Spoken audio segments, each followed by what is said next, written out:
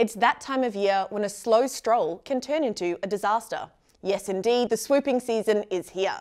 Australians have been under attack since July this year, a little earlier than usual, with 145 attacks already recorded on website Magpie Attack.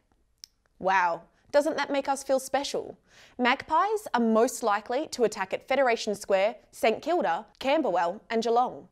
Magpie's favourite targets are cyclists who reported 62% of attacks. There are even concerns magpie attacks are devaluing houses. We cross live to our housing affordability crisis correspondent. Fearless, obnoxious and downright terrifying, these magpies have invaded localities of Melbourne like a pervasive shopping centre. Skilled in the trades of spying, thieving, dive bombing and eye gouging, these little shits have left residents terrified. Such hostile and toxic environments have even turned people off investing in the housing market in these areas. Some fear they won't be able to sell their properties when it's right in the middle of a magpie training camp. We're here today in Caulfield North, where attacks have been recorded in previous magpie seasons, to see how residents feel. So are you scared of magpies? I'm absolutely terrified of magpies.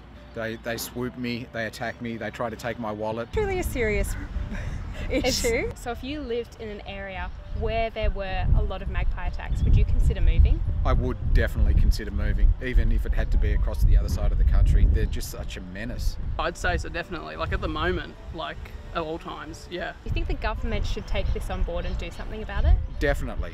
I think all the magpies should be rounded up and they should be sent to Tony Abbott's house where they can just poo all over him all day.